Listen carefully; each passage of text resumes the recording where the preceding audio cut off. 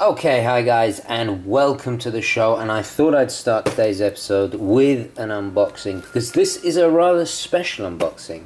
Inside is a Swatch watch, and I haven't had a Swatch since my early teens. So we're talking, wow, over 15 years ago. So I haven't had a Swatch for over 15 years.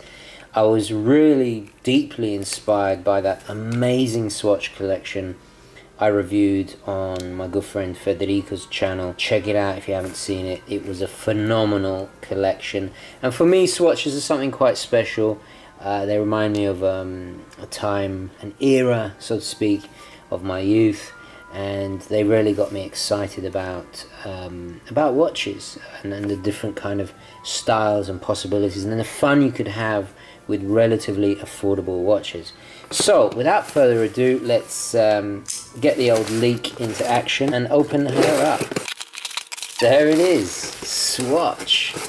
That very simple plastic case. So what Swatch did I go for? Drum roll please.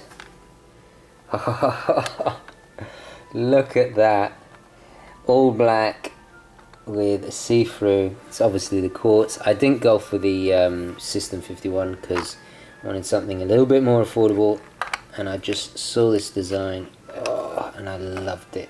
Oh, it matches the knife. Let's take the plastic off. Oh, look at that. Now instantly it's a lot bigger than the swatches of my youth. So compare it to my little Tissot there, which is 37. Wow, it's a big one.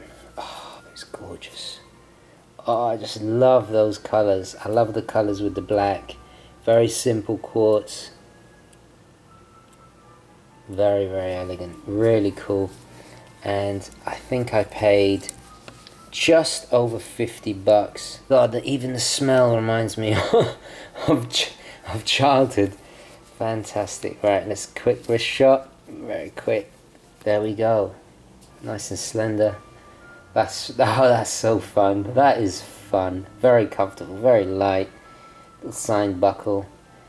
Ah, gorgeous, gorgeous. That really is cool, isn't it? Ah, that domed crystal there. I'll do a full review soon. Anyway, guys, what a way to start a show, eh? What a way to start a show. Really fun little piece. Just over 50 bucks. I mean, can you put a price on the happiness that this is going to bring me? Oh, the nostalgia. True Proustian Madeleine moment. Ah, gorgeous. Anyway, guys, I'm going to stop drooling. Let's roll the intro and get on with today's show.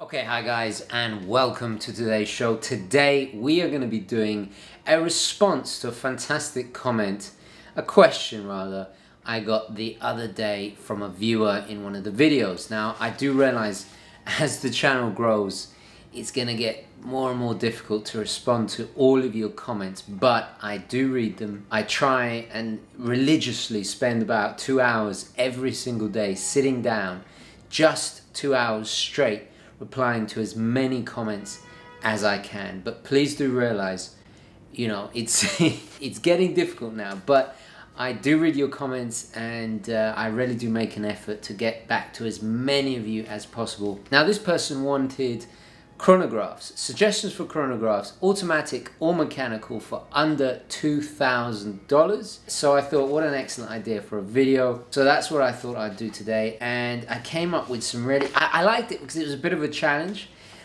So I came up with some pretty interesting suggestions. Some of them obvious, others a little bit kind of off the beaten track, so to speak. But please guys, if you have your own, don't forget to nominate them down below in the comments. So oh my god, I haven't even done wristwatch check. Well, actually, I'm wearing my little Tissot Janeiro because this is an excellent example of an amazing chronograph you can get for under $2,000. So I'll get back to this particular one in a moment, but I had to wear it for this video. Right now, I'm wearing it on my lucky, this is my one-piece Zulu strap. I've had this for absolutely donkeys, this strap. I have no idea where it's from, but just suits that 1930s kind of military look of the little Janeiro, my little Tissot Janeiro. I absolutely adore this piece. Mwah! Oh, I'm so happy it's back. Anyway, wristwatch check done. Let's get on with the video because I want to keep this as short as possible. I'm not going to go into a ton of detail on all of these chronographs because to be honest, we could talk about them forever, but I just wanted to bring these to your attention. So I haven't ordered them in order preference, it's just for order of reference rather. We'll start off at number 10, and this is probably the most iconic of the lot, and that's got to be the Junghans Max Bill Chronoscope. A lot of you have been requesting this for review, and quite rightly so. The only reason I haven't really done a review of the Max Bill is because I do have a friend that owns this particular chronograph back in London. Every time I go back, I keep meaning to review it, and it will happen. There's a ton of Bauhaus inspired, designed watches, but what Junghans has that the rest of them don't is that this was actually a collaboration between Max Bill, the famed German artist who I absolutely adore as well. His work is incredible. So this is a collaboration between Junghans, the German watchmaker, and of course Max Bill. So already, you know, the icon is born, right? You can get various versions of this, but the chronograph is beautiful, absolutely stunning. Typical in that Bauhaus fashion, you know, where form is dictated by function. It's very clean. It's stripped of any kind of ostentatious, ornate design. It's very, very Bauhaus. I love Bauhaus, as you guys know. In fact, I do own a Junghans, but a clock. If you remember back at Christmas, I bought a real Bauhaus from about the turn of from the 1920s and 30s. A real Bauhaus original Junghans. I do collect clocks as well. So based on the 7750, the Valjoux 7750, this retails at about 1800. Huge dial, never-ending dial there. You can get this in a, I think in a black dial or the white dial. There is, I believe there's a grey dial now. I think a newer version of the grey dial. I might be wrong about that. Very classic, tastefully done, beautiful, beautiful watch. I love Junghans. They're a quality German watchmaker with some absolutely stunning pieces. 40mm in size, so really fits a lot of people. For a chronograph, it's very dressy indeed. And it's an icon. It is an icon. So definitely the Max Bill Chronoscope has to be in the list. Okay, so moving on, my second in the list has got to be another iconic German brand, and that is the Sinn 103 ST, and this is a Flieger style chronograph. I absolutely adore Sinn. They really are a great brand, relatively new in the whole scheme of things, started in the 60s, but their quality, their designs they've really set themselves apart. Again, we have a modified 7750 movement in there. It's pretty much the entry-level Sinn chronograph, again coming in at $1,800. You can order these from Watch Buys as with the Junghans. Immediately you'll see that Flieger aviation influence, but it does have an uncanny resemblance to the Breguet Type 20 from the 60s. I absolutely adore this look and this layout. It's a high contrast dial. It's got this beautiful domed acrylic crystal, and you can actually get this particular one a little bit cheaper on a strap. I think it's about 1600 with a strap. So it's an entry-level Sinn. You're not going to get all that special technology that they're so famous for, but it's a Sinn all the same. It's a chronograph. You've got day date as well. What more can you ask really for $1,600? I think it's a terrific buy. Okay, moving on to my number 8, and that's got to be the Oris Arctics GT chronograph. Again, automatic, and I should have said the Junghans and the Zine were both automatic, by the way. So another automatic, again with the same Valjoux 7750, and you're going to see this as a reoccurring theme here, because this really is the standard movement at this price range and beyond. So this is a heavily racing inspired, beautiful chronograph. It is big at about 44 millimeters. I had the date without the chronograph, much smaller.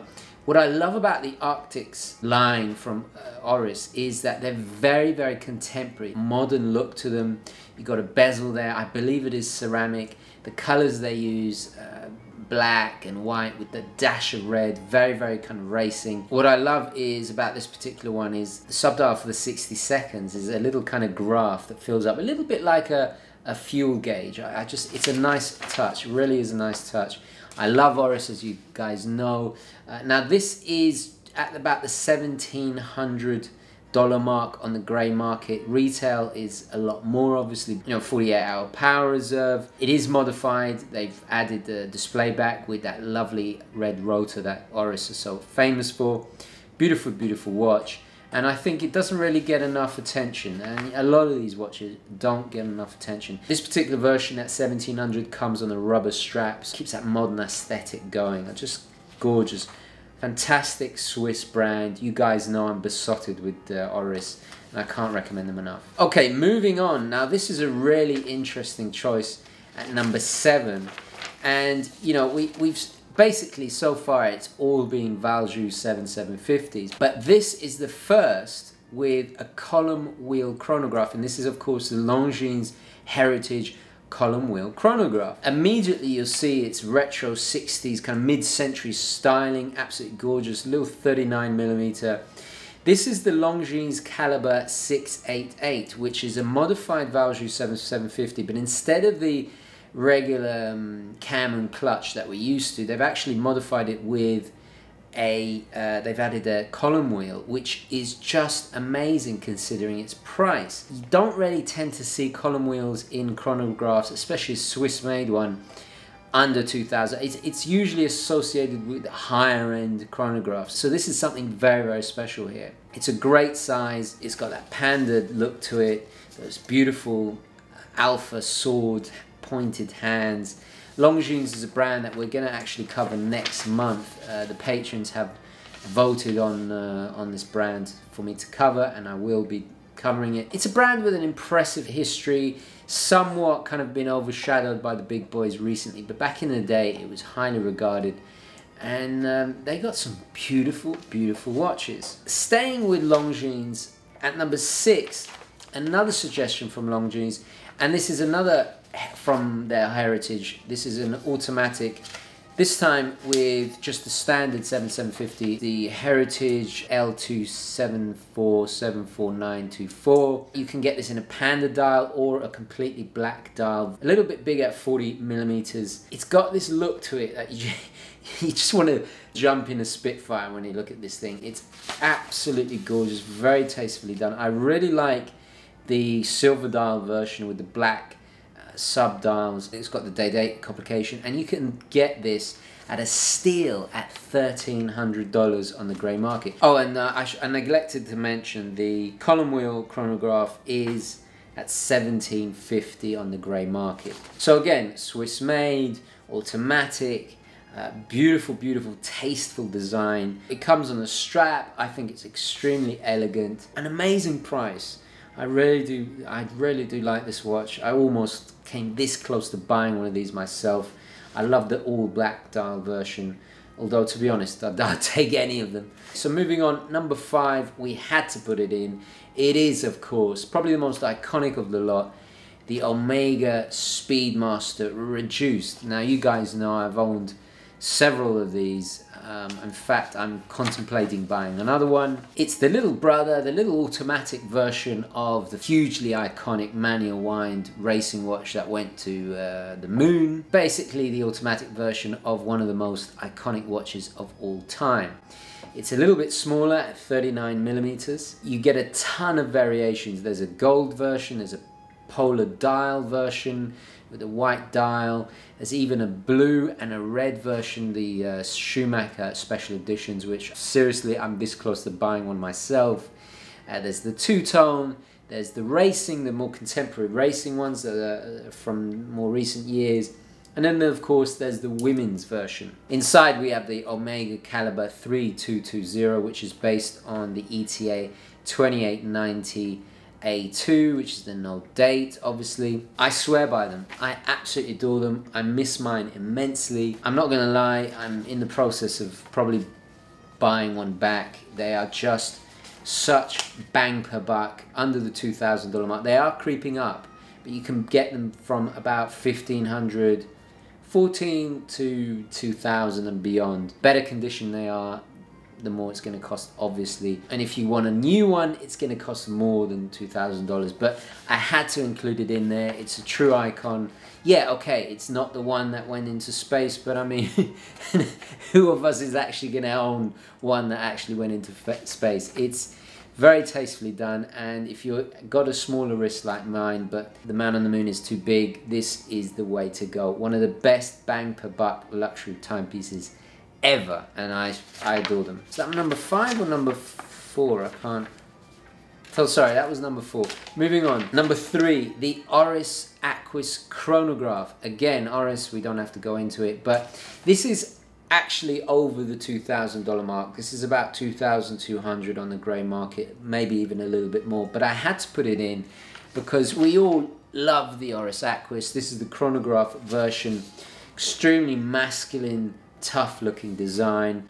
I love the Chronograph. It's highly overlooked. Some may disagree, but how they've incorporated the Chronograph into the Aquis look, it is really, really cool. Very bold, modern, contemporary, completely its own thing. And you know, it's great to have a diver in here, a Chronograph diver. Inside again we have the ETA 7750, which is the Oris 674. But Oris do a great job modifying it. I think they've boosted the power reserve to about 48 hours. They add a red rotor, all the rest of it. This is a big one. This is about 46 millimeters, so definitely too big for me, but it's gorgeous. I love especially the grey dial version. It's 500 meter water resistant, which for a chronograph is phenomenal. Gorgeous, gorgeous, and I think definitely worth, if you can spend $2,000, putting a few more $100 into it. It's a great, great watch you can be proud of. Comes on a rubber strap, so perfect for diving. Okay, my last two, and I had to include some Hamiltons in there because I think they really do have some of the best bang per buck chronographs out there, sub $2,000, even almost sub $1,000 if you get it used on the grey market. Number 2 has got to be the Hamilton X-Wind. This is a very hugely aviation inspired watch. When you look at it, you think of the Navitimer, but it's got its own characteristic. We have the Caliber H21, which is the 7750, of course. Hamilton have done a fantastic job modifying it. They've actually boosted its power reserve all the way up to 60 hours. It's a big piece, 44 millimeters, inner rotating dial with a really cool little gauge at the 12 o'clock, doing all kinds of aviation calculations. The inner rotating dial is controlled by a second crown, I believe. Yeah, second crown. You can pick these up for $1,000 in the grey market. Day-date complication. They're gorgeous. I love them. And Hamilton, as you know, are heritage brands, originally from the US. Swiss made, of course, now. Sapphire glass, all the rest of it, everything you'd expect. So actually, that was my number 3. I'm getting in confusion, but it doesn't matter. That was my number 3, the X-Wing. Okay, number 2, another Hamilton, and I've owned this watch twice. I almost rebought it for a 3rd time, and it's got to be the X-Patrol. This is a highly overlooked, fantastic chronograph.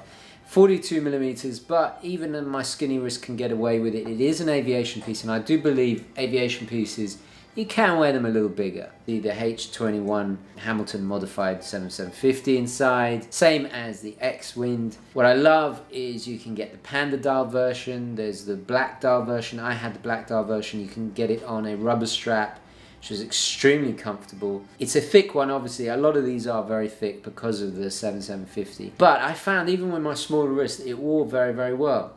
Again, we have an inner rotating bezel, day-date complication, beautiful, beautiful detail on the dial. So hugely aviation inspired. And what I love is also the display back. They've done it in the shape of a propeller. So the blades are little sapphire glass windows, which are just gorgeous. And I think it's highly overlooked. You can pick these up for below $1,000 new on the grey market, which is just phenomenal. You know, you're getting a Valjoux 7750, but even better, bit of decoration in there, nothing amazing, but I think it is such a cool design. It stands out on its own. Fantastic alternative to a Navitimer if you can't afford a Navitimer. I think this is a watch you can be equally as proud of. I love Hamilton. They're a heritage brand, and you know, you see the Hamiltons. I think X-Wing and the X-Patrol have both been included in, I think, was it a Die Hard movie? I might be wrong, but I know they've been included in movies. It's just a cool brand and a cool watch. Okay, so my number one, and it's no surprise, it's got to be the little Tissot Janeiro here. This is my second one now because I sold it. I had seller's remorse, and I bought it back because it's so rare. Well, it's not that rare. It's limited edition to about 3,000. They're going up in value because they're getting hard to find in good condition. Based on the old 1930s Tissot designs that when they were collaborating with Lemania and Omega, they did some amazing, beautiful chronographs. So they've reissued it in the 90s. Inside we have a very special 7760 modified 7760, which is basically the Valjoux 7750 but without the rotor, so it's a manual wind. They've even patinaed the date and the dial beautifully to make it really, I mean, at a first glance it does look like the 30s, but the great thing is because it's made from in the 90s, you know, you don't have, it's a little bit more robust. That 37mm size is just so nostalgic. I love it, and you can see why I bought it back. When I first bought it, I bought it amazingly below, I think about $900 I paid for it. I then sold it for about $1,200 only a month later. I bought this one back, I think I paid about $1,400. So I had to put another $100 in, $200 however much it was. Trust me, if you can find these, the price is already going up. And for a little entry-level Swiss brand like Tissot, they are a solid investment. I didn't get it with the box. They come with this beautiful cigar-style special limited edition box with the kind of, I think, enamel wood thing. It's quite luxurious. It's an amazing watch. It's COSC certified. You know, getting this movement, it's partly decorated, beautiful little display back, COSC certified. You know, the fact that I spent under $1,000 on the first one, it's just phenomenal buying. I mean, I really kind of hit the jackpot with that, and I'm so stupid to have sold it, but I'm glad to have it back. It was worth putting that extra couple of $100 to buy it back because it's something I think it's definitely a good investment, and I just love wearing it. It's got such class, such style, such personality, and the fact is you're not going to see another one of these. I mean, very, very unlikely, you know. So I love the fact it's so unique and so special. Anyway, I've totally mucked up the order of these. That is my top 10 chronographs for under $2,000. Please let me know of your suggestions down in the comments below. I'd love to hear more suggestions. Of course, there's going to be a ton more, but I had to limit it down to ones that I personally like, brands that I respect. We've got even some iconic watches like the Junghans and the Omega in there. So guys, please don't forget to add your suggestions down in the comments below. I really do appreciate all your feedback. Thank you so much for watching. Please don't forget to like this video if you enjoyed it and found it useful. It really does help me. So please don't forget to hit that like button. And as always, guys, I'll catch you in the next one. Okay, ciao.